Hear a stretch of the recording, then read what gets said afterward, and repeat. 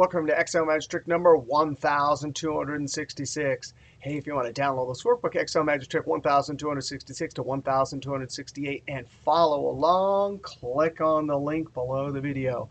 Hey, last couple of videos we've been talking about the function equals NETWORKDAYS International. Now, this is a great function that allows you to have a start date and end date, tell it what your weekends are, and holidays, and it will figure out the number of net working days between the start and end date. Now, in the last video, we saw a couple tricks about how to do weekends. And if we go take a look at this argument, I'm going to comma.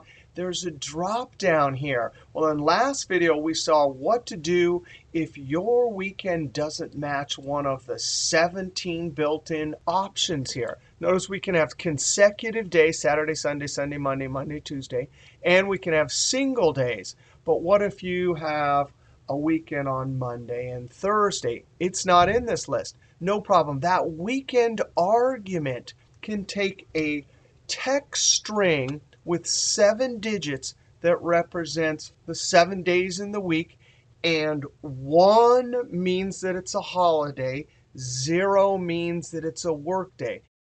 And this text string always starts on Monday. So 1 in this position means Monday is a holiday. 0 in this position means Tuesday is a work day. So Wednesday, we got to put a 0. Thursdays are weekend, so we put a 1. Friday, Saturday, Sunday. So get it? That's how you have to enter this. But now I'm going to click Escape. Look at this situation. We have a bunch of employees. They all have different start and end dates, and each one has a different set of weekend days. I do not want to hard code that into each one. So off to the side from our column where we need to calculate our days worked, we need to set up Monday to Sunday and put our 1s and 0s accordingly. So now we start off equals NETWORKDAYS.INTL. We have our start date, comma, our end date.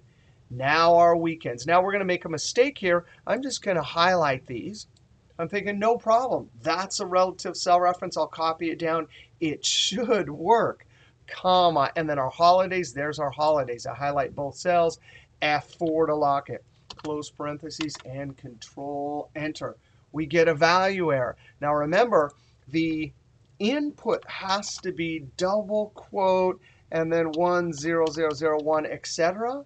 Well, check this out. F2, if we go to this argument right here, select weekend, and F9 to evaluate it and see what actually got put into cell. Well, of course, a range of values, these are numbers over here, show up as a range of values. Now, this is array syntax, curly bracket, number, comma, all the way to the end curly bracket.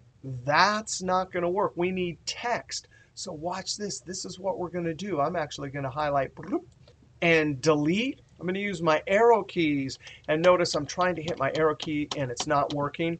So I need to hit the F2 key to enable point mode. And now I can go and get my arrow keys. There's Monday. And we simply join it with ampersand to Tuesday. Join it to Wednesday. Ampersand. We are joining. Now, the join symbol right there automatically converts items to text as soon as you use it. So this is going to work perfect.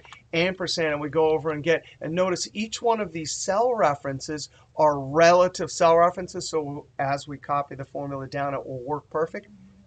Ampersand, and now we go over and get Saturday. And finally, ampersand, go over and get Sunday. And boom, that whole argument, if I were to highlight it and hit F9, look at that. It puts it in exactly as it should be in weekend. 7 digits. 1 means weekend. 0 means workday. Control Z.